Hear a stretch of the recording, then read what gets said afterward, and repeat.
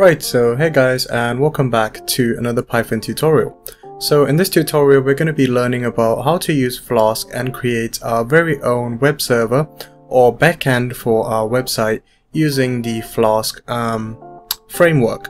So what we're going to do first off is actually go ahead and create a new folder so that we can store all our website files. So I'm going to call my folder my website, and then in there we're going to be storing all the different files that are going to be used by our website. Cool. So the first thing you want to have in here is actually your web server, which by naming convention, according to the docs, is app.py. So this is going to be your main file that Flask reads first as soon as the server is started. Cool. So once you have your main file in there, what you want to do is you want to open this file in your favorite text editor. I'm going to open up Visual Studio Code, and in there I'm just going to drag this file. So before you actually get started with anything, we actually need to go ahead and install Flask. So go ahead and type in cmd, and then you can type in pip install with a capital F Flask, and then double equals 1.1.1 so that we have the same version. So give it a second, and then once it's given you a successful installation, you can carry on with the tutorial. Obviously I don't need to wait because it's already installed. So what you want to do first off is go in your app.py and do from Flask, which is the module we just installed, import the Flask class, which is with a capital F. Now what you want to do next is create an app variable, which is going to be the object that stores the Flask class once it's initialized. So app equals Flask, and then in there you want to pass in underscore name. What this does is it pretty much provides the instance of the Flask class, which is going to be an object soon. It provides it with the name of this module or the name of this file so that it can run successfully. So what you want to do next is actually go and set a route for your website. So when the user goes on a website, so I'm going to open up Chrome here just to show you a quick example.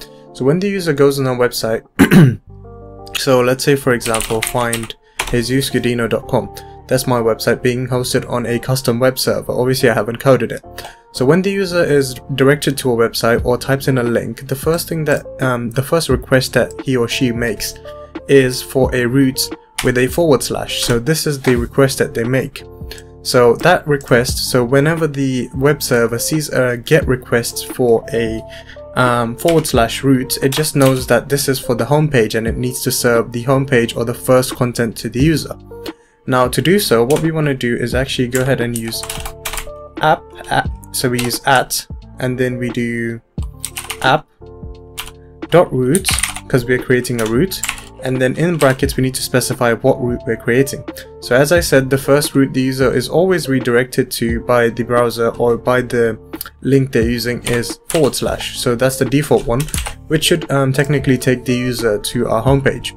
So what we want to do with this app.route is provide it with a function that it runs every time the user has reached this route, so the default route. So whenever the user types in / or reaches the default route, we want to create an index function which is going to be run, and then in this index function we're just going to return and say hello world. Cool. So what's going on now is as soon as the user types in our link to this web server and then requests for the / or the initial request for this /, this index function is going to be run and the user will see hello world text on their screen. Now obviously there's a lot of background stuff going on which is being handled by Flask, which is why we have a clean interface where we can just type in return hello world. If not for Flask, we would have a load of lines just to make this possible. So now you guys might say, how do we actually run our server and start and view the outcome of this? Right, so as soon as we're done with that, what we want to do is go ahead and open up cmd. So type in cmd so that we can actually start our server.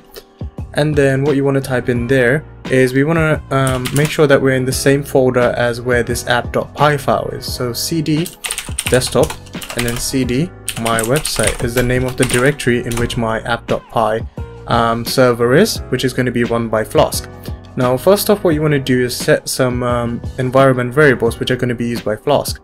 So type in set Flask app and then equals that to the name of your app, which is app.py in my case. So I'm going to press enter so Flask knows which app to use as its web server or the main file, and then you can just type in Flask run, and then technically that should just start working. Now, as I said before, or I'm saying now, the Flask server runs by default on your local machine on the address 127.0.0.1 and at the port 5000. Now if I go to Chrome really quickly, just go to Chrome and let's type that address in. Now instead of typing 127.0.0.1 and 5000, you can also type in, okay, let's see why this is not loading. I think it's frozen. Okay, it got frozen for a second.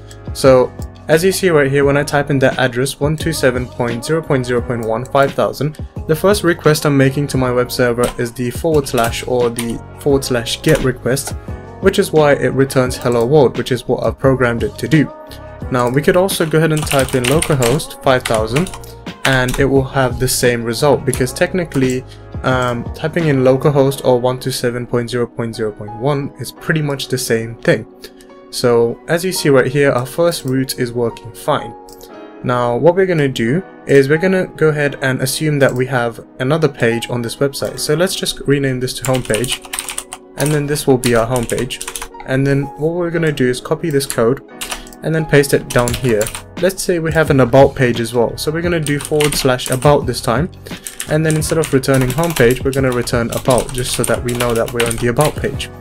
So let's save that up and go back to our browser. Now let's refresh the page and type in / about. Now when I press enter, you guys may have guessed it will say about, but obviously it doesn't.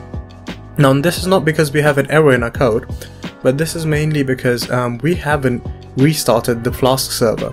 Now by default, when debugging is off, which is the default function on Flask servers, so when debugging is off, the server doesn't automatically look for file changes in your Python file. We need to manually go ahead and turn off the server and then turn it on again to actually notice any changes. So this would be very jarring if you're coding and then you have to keep closing the server and starting it again. So the simple fix to this is just to enable debugging mode so that it can automatically look for changes in your Python file and update it automatically. So what you want to do is go ahead and type in set Flask underscore debug and then equals that to 1, which means true. So we want to make sure that debugging is on. Press enter and then type in Flask run. So now as you see right here, the debug mode on our Flask server is on, so it will pretty much look for any changes that have been made to our main app.py file. So we don't need to start the server each time we make any changes. So let's refresh this. It's frozen again. So we have a error.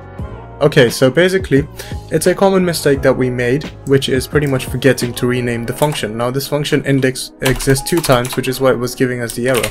Let's rename the function to about, and what we're going to be doing is we're going to refresh the page. Okay, refresh the page, and as you see, when we're on our default / root, it shows up as homepage, and if I do / about, it's going to show me the about page.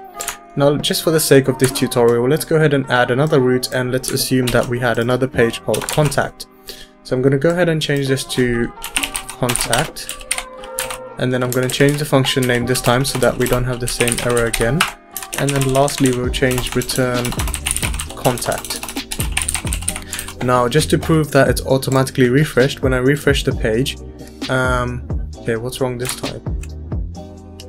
So obviously this is all fine. Shouldn't really give us the error. Let's just refresh. Type in, okay. So when we press localhost 5000, I think it was just cached, that's why it gave me the error, or I probably pressed the back arrow or something like that. So when I refresh, it shows me the home page when I am at the default root. When I do / about, it will show me the about page, and when I do / contact, it will show me the contact page. Now obviously I haven't had to refresh the server even once. So now we basically know how to show some information based on roots. Now just for good practice, we're going to learn about how blueprints work in Flask. Now blueprints pretty much avoid us from having to use a single file, or pretty much just this file, to have all the roots and the functions in this file. So instead of doing this, we can actually use a class in Flask called blueprints, and then link all of these roots in that file and then import that file in here. So it may sound confusing now, but it's going to make sense in a moment. So what you want to do is go ahead and create a new file. So press on Ctrl.N, I think it is, yes, Ctrl.N, and then press on save. Save this file as, let's just call it app blueprint, because this is the blueprint of our app. So it's pretty much going to store all the roots and the functions that are going to be run for the different roots that we have on our website. So in here you want to do from Flask import capital B blueprint, and then in here we're going to do app blueprint equals blueprint, and then in here we need to provide the name of our blueprint that we're going to have. I'm going to call it the same, so app blueprint, and then the actual name of this module, so __ name. Cool. So now that the requirements are satisfied, we can actually go ahead and do our routing in here. So instead of having to do all of our routing in here, we're going to grab all the routing that we did in this file. So I'm going to go Ctrl X, save, and then I'm going to paste it in here. Oh no, what did I do? Ctrl X, and then save it in here. Cool. So instead of actually having to do that, app.roots, because app.roots is not defined anymore, what we're going to have to do is change that to app blueprint.roots, so that it uses the blueprint variable that we just created that holds the Flask blueprint object, and then it's able to route us there. Now since this file is already ready, you might say, how do we actually link this app.blueprint.py file to our app.py file? Now the answer is pretty simple. We're going to be importing it, because technically any py file can be imported as a custom module or an existing module. So what we want to do is make an import for the app_blueprint file that we just created. So we do from app blueprint import app blueprint. So we're saying from this module called app.blueprint, we want to actually import app blueprint as this object right here. So what we want to do next is go ahead and register a blueprint for this app. So we do app.register, and then we pass in the app blueprint variable, or the class that we just imported, which is coming from here. So I have an error actually, so it's not app.register, it's app.register_blueprint, because we're registering a blueprint, and this is just a method that is available to Flask. So let's save that up, refresh. I need to get this going. So refreshed, and as you see, homepage works.